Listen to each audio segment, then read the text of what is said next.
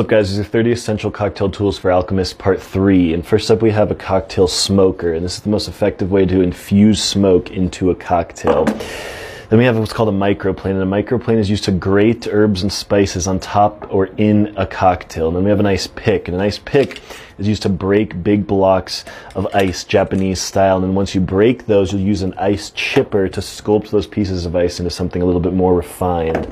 Then we have an atomizer, and an atomizer spritzes an even layer of something potent over the top of a cocktail or into a glass. And then we have a jigger, and jigger is the most common ways that we measure something.